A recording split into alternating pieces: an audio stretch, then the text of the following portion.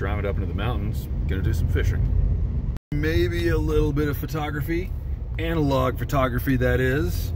You like how I'm dropping those keywords so I can fit into the niche on YouTube? Today's analog film vintage photography is gonna be a little bit unfocused. I've just picked a blue line on the map and I'm gonna wade down it and see what I see.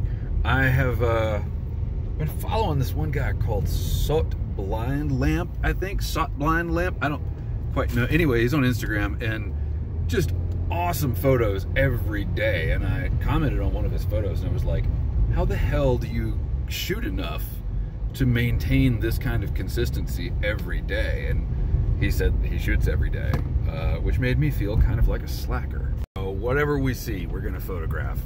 Get some good Instagram fodder here. That's basically what it's all about when you're a analog vintage film photographer in 2020. It's just about feeding the gram. I think we're coming up on our first stop here. No, I was wrong. All these curves look the same.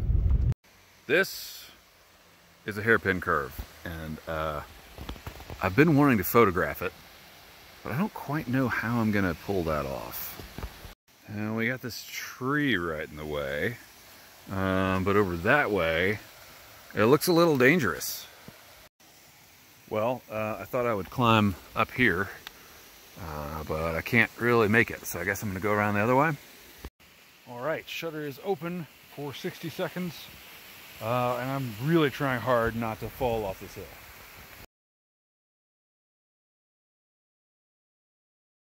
Once again, the shutter is open, 60 seconds. And they're gonna stop right in front of that waterfall, aren't they? No, there they go. Cool, wonderful. There's already a car over there. Yeah, I don't mind if they drive by, I just don't want them to stop. Now I've forgotten when I started counting. Great.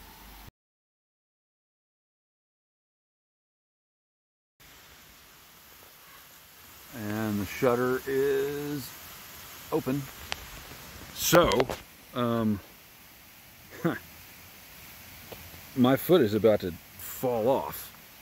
And seriously, I'm hanging on by just this foot, and it really hurts. This is not good. I still got like 45 more seconds.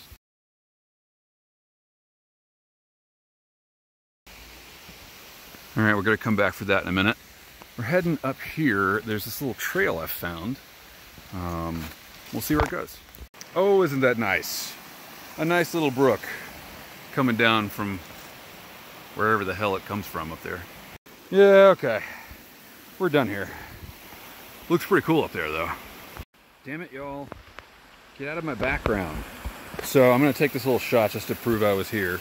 I don't like these brightly colored leaves right in front of the stream, and I'm tempted to rip them out, but that would violate leave no trace ethics, so we're not gonna do that. Me and my stupid ethics. Get back in the damn car and drive away. Come on. How long, you've never seen a waterfall before? What the hell? They're still there. They're still there, and this log is really wet. I mean, I have my waders in the car. I don't know why I didn't put them on before I came up here. I was just like, oh, I won't need them. You know why I'm never gonna be a successful YouTuber is because I hate people too much. Like, no one's gonna wanna watch me complain about these people in the white truck that haven't moved. How long does it take to take a cell phone picture of this waterfall? Seriously, my exposures are 2 minutes long. You can't get it done sooner than that? I know the minute I open the shutter, they're gonna start trundling up the hill back to their truck. Like, I don't want to like take the picture and then, you know what I mean? Fine, screw it, we'll Photoshop it out.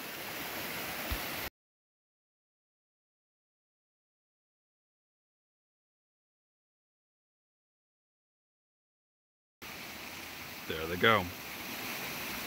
Yep, turn on your lights. Thanks so much. Appreciate that.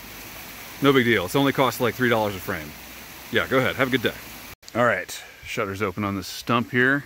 We're probably going to lose the point just in the leaves up there. Probably not going to be too distinct, but that's okay.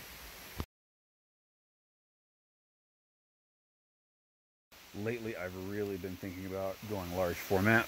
and this situation is exactly why I don't. I've already shot 10 frames today, so that would be 5 film holders worth. So that's like 5 film holders, all that weight.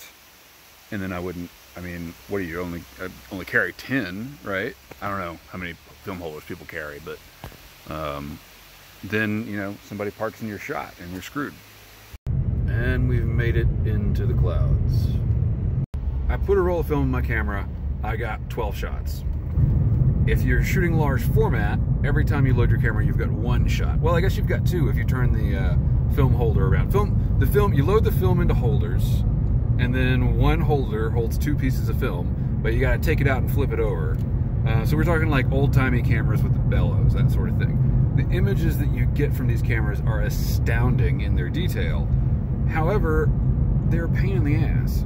And there's also the time factor. It takes so much time to load those film holders, and when you're gonna spend most of your day stuck on the road behind someone who's never seen fog before, time in the woods matters. This is the life. The shutter is, where's my camera? The shutter is open.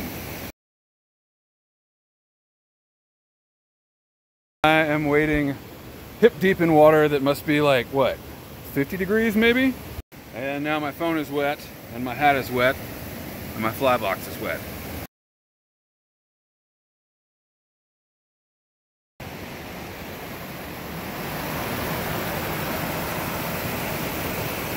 So my plan today was to start at a trail upstream and wade down to the next trail and then hike back out.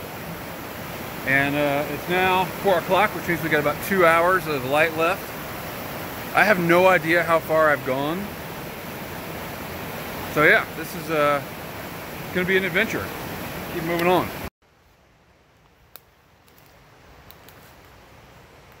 Yeah, I have no idea where I am. In theory, I would have waded into familiar territory by now. So, I mean, I don't think I'm on the wrong river or anything, but I do kind of wonder if maybe my distance reading on the map wasn't off a little bit.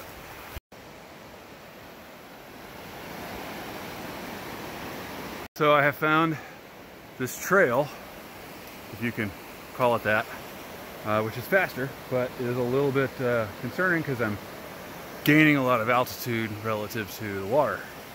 That just means I gotta, at some point, go back down. Oh, and it's raining.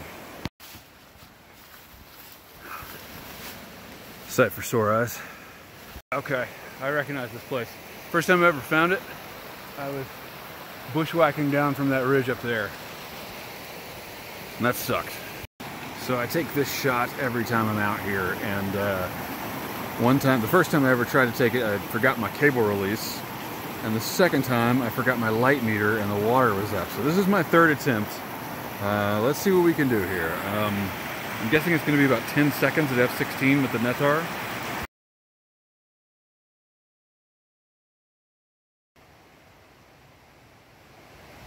All right. Now we start the slog up the mountain. It's a good day. A little tense there for a minute. It's gorgeous out here. The Kruger brothers were right. Carolina in the fall. They really need to put an escalator in here. Anyway, we got 2 rolls in the bank. I've made it back into the clouds.